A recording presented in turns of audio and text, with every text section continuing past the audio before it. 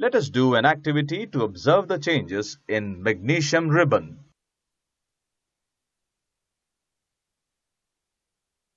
Click each tab to know more. Take the magnesium ribbon. Rub and clean the magnesium ribbon with sandpaper. Hold the ribbon using a pair of tongs. Burn the ribbon using a burner.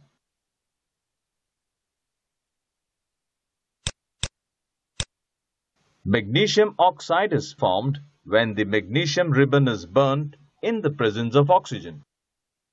The magnesium oxide is in the form of powder ash and is collected in a watch glass.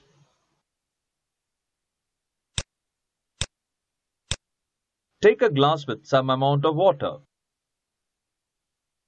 Add the powder ash to the water in the glass. Stir the mixture with a stick so that it completely dissolves. Take red litmus paper and dip it in the mixture. Now, take blue litmus paper and dip it in the mixture. Observe the changes. When red litmus paper is dipped in the mixture, it turns to blue. Similarly, when blue litmus paper is dipped in the mixture, it remains the same. Initially, magnesium burns in oxygen to form magnesium oxide. When magnesium oxide is mixed with water, it forms magnesium hydroxide.